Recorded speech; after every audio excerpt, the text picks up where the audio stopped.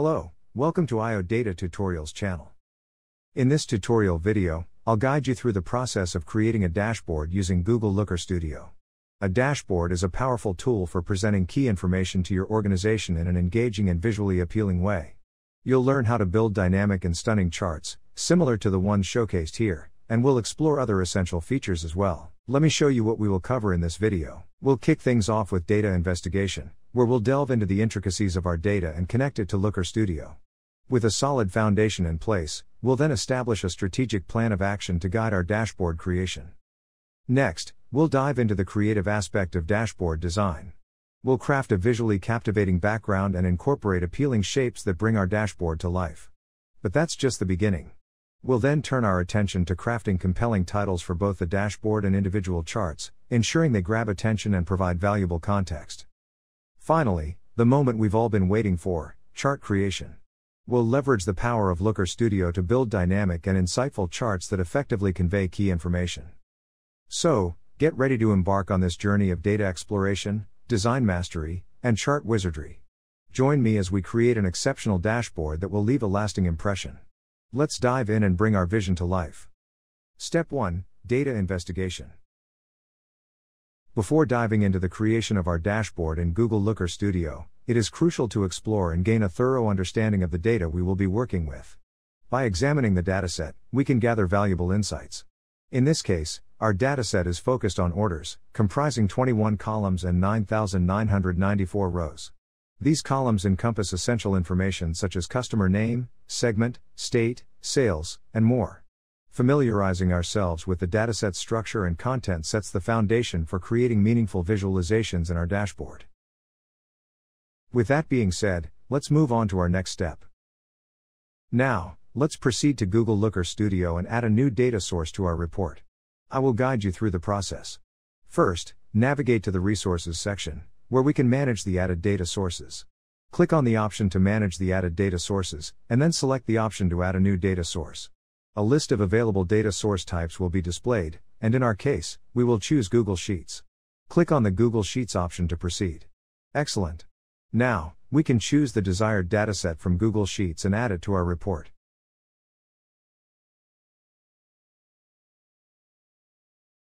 Click on Add option, and that's it.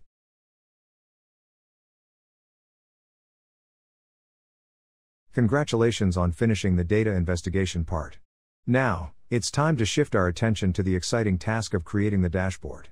We'll begin by designing the layout, incorporating shapes, and crafting titles to give our dashboard a visually appealing and well-organized structure. Once we have established this foundation, we can dive into the next phase, which involves creating compelling charts and visualizations that will effectively communicate the key insights from our data. Get ready for an engaging and informative dashboard building journey. Step 2. Establish a plan of action. We're about to embark on an exciting journey with Google Looker Studio to create a dashboard for our fictional company. The dashboard will focus on orders, and we'll make it interactive by adding filters so users can explore the data. We'll also include important key performance indicators and charts like donut, line, and bar charts to provide insights at a glance. It's going to be a visually appealing and informative dashboard that tells the story of our company's performance. Let's get started and make something amazing. Step 3. Dashboard design. Now, let's focus on the visual appeal of our dashboard by choosing a suitable background. So, let's dive in and choose the perfect background to make our dashboard stand out. Let's select the desired color. Excellent. Now, we can begin adding shapes. To start, let's insert a shape for our header. To insert shape, we can click on the Shapes option in the toolbar on the left side of the screen. Next, we will choose the desired shape from the options available. Click and drag on the canvas to draw the shape at your desired location and size. Let's also modify this color.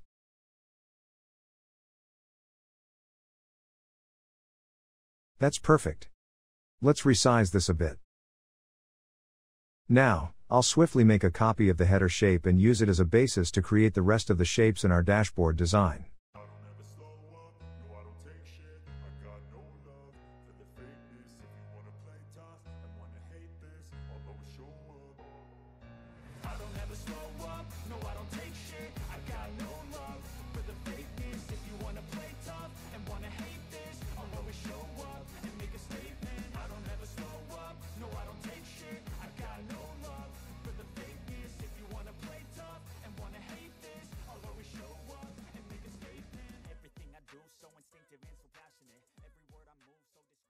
That is great. Now that we have completed that, we can move on to the next step. Step 4, creating titles. Let's add a title to our dashboard. I would like also to change its font.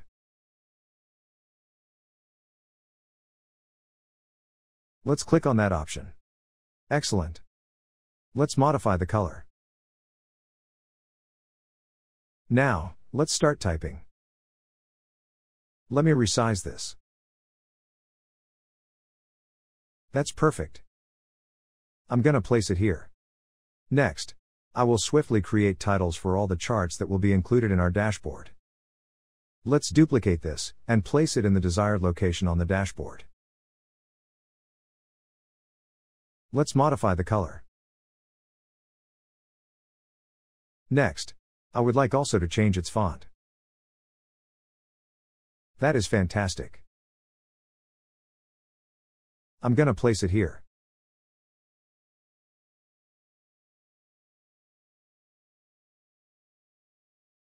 I'm gonna also change the title.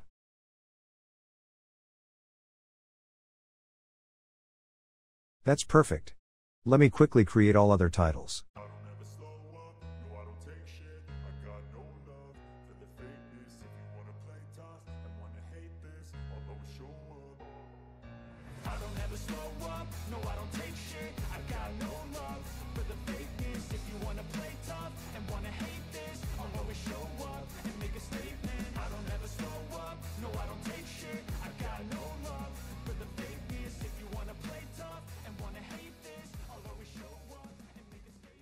Now that we completed that, we are almost done.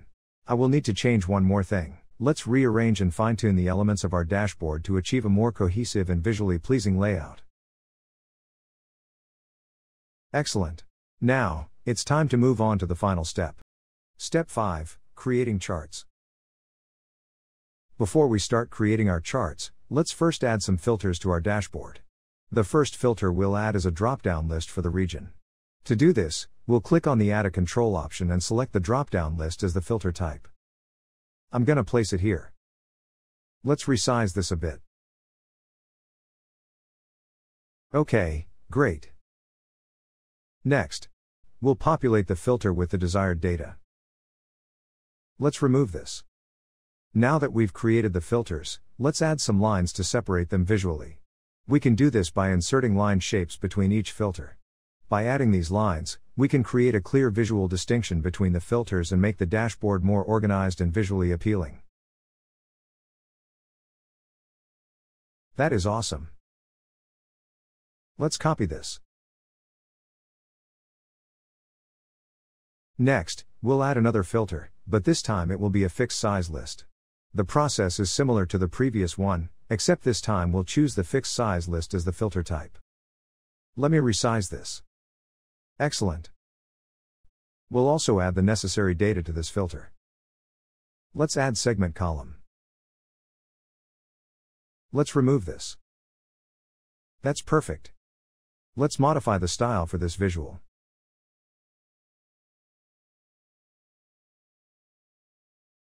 Let's also modify this color. That looks much better. I'm gonna move this to desired location. Now, let's add 2 more filters following the same steps as before. These additional filters will provide more options for data filtering and enhance the interactivity of our dashboard.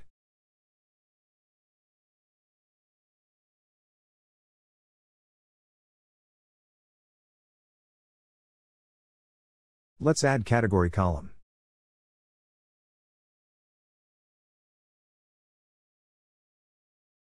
That is awesome. Let's add ship mode column. Okay, great. Now, let's rearrange and fine-tune the elements of our dashboard to achieve a more cohesive and visually pleasing layout.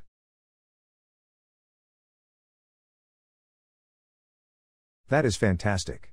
Now that we've completed the setup of our filters, we have the ability to filter our charts based on the selected criteria. This interactive feature adds dynamism to our dashboard, allowing users to customize the view and explore the data based on their specific needs and preferences. With that being said, let's move on to the next step in creating our dashboard. Now, let's create KPIs for our dashboard. We'll start by inserting those nice icons that will represent each KPI. Once the icons are in place, we can proceed to add the corresponding values to complete the KPIs. Let's get started. First, we will click on the image icon in the toolbar. We need to choose the image source. We will choose to upload an image file, so let's click on the Upload button and select the file from computer. Great. Now, let's adjust the image size and position. That's perfect. Let's quickly create all other icons.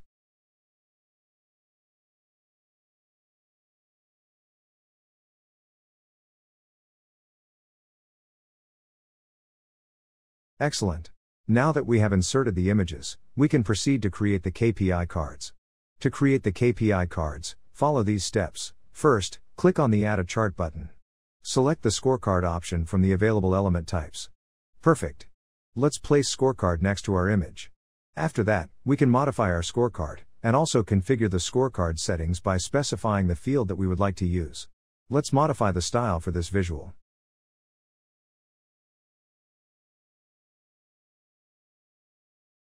Next, let's resize this a bit. Let's select the data for our chart.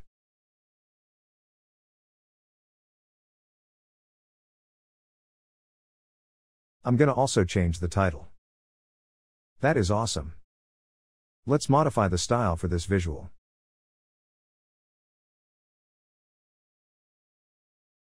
That is great.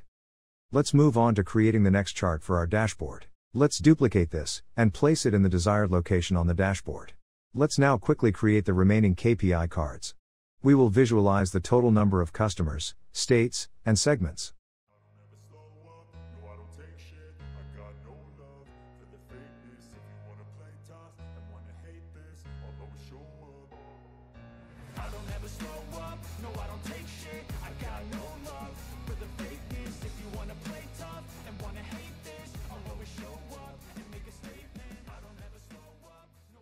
Now that we have completed that, we can move on to the next step.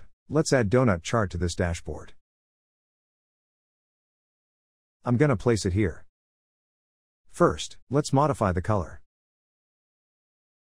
Next, I will remove legend. Let me resize this. That is awesome. Let's select the data for our chart. For the dimension, let's choose region, and for the metric, we will use order ID. Instead of selecting the Count Distinct option, we will click on the Count option. This way, we will count the number of orders for each region. That is great. I will need to change one more thing. Let's change this. That is fantastic. Now that we have created that chart, we can simply copy it and make some adjustments to present different data. This will save us time and effort in creating similar charts. Let's do that one more time. Excellent. Let's select the data for our chart. For the first chart, let's select the category field as the dimension, and for the second chart, we'll use the segment field. This will allow us to visualize the distribution of orders by category and segment. That is awesome. Let's move on to creating the next chart for our dashboard. We'll follow the same process as before, selecting the appropriate chart type, choosing the relevant data, and creating the visualization. I will also need to resize this chart. Let's select the data for our chart. This time, we want to present the number of orders for each city. To achieve this, we need to provide the city field in the dimension box and the number of orders in the metric box. This will allow us to visualize the order distribution across different cities. Let's click on that option. Excellent. Let's modify the style for this visual.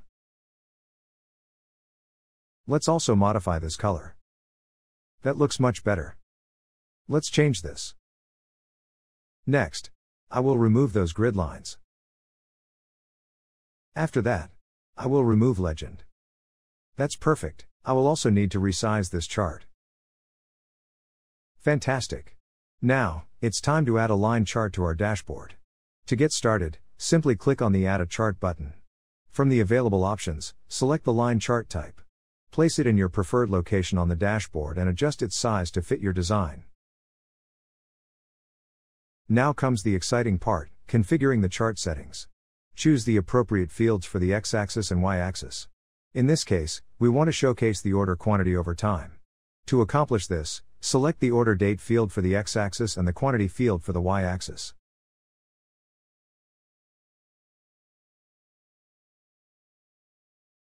This will enable us to visualize the fluctuations in order quantity across different months and years.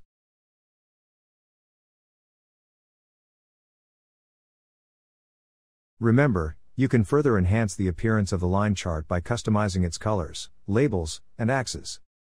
Let's do that one more time. Let's click on that option. After that, let's modify the color. Excellent. Let's make a few more adjustments to the chart, to customize it according to our needs. Feel free to follow along, and make these changes in your own dashboard as well. Next, I will remove those grid lines. After that, I will remove legend. That's perfect. I will also need to resize this chart. Now, let's add a reference line to our chart. Click on the Add Reference Line option and select the metric option. Then, we will choose desired field. Perfect. Let's move on to creating the next chart for our dashboard. Now, let me copy this. Excellent. After that, let's change this to month. That is exactly what we wanted to see. Let's fix this. That looks much better. Now, I'm gonna rearrange those charts.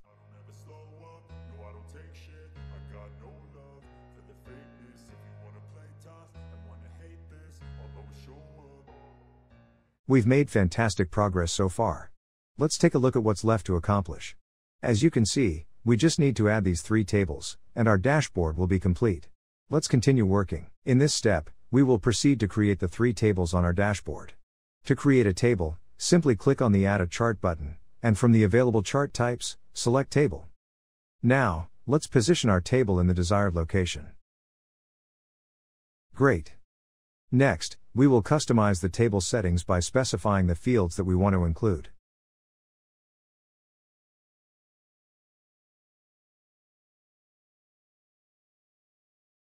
Excellent. Additionally, we can adjust the formatting options such as column width and colors to make it visually appealing. Let's modify the color. Let's change this. Let's also modify this color. That is fantastic. Now that we completed that, we are almost done. Let's resize this a bit. Amazing. To create the remaining tables, we can easily duplicate the existing table and make the necessary adjustments by selecting the appropriate fields and settings for each table. By following these steps, we will have all 3 tables ready on our dashboard.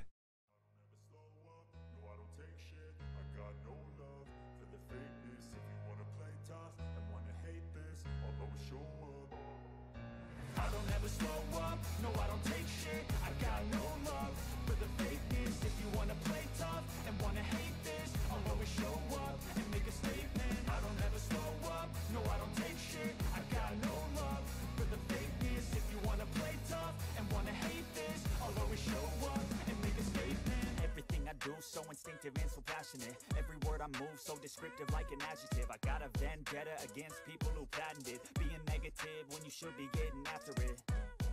I got facts over tracks, this and that. Spitting slow, spitting fast. I could roast, I could gas. Think I'm okay at last, but I don't know if that can erase all the past and the pettiness.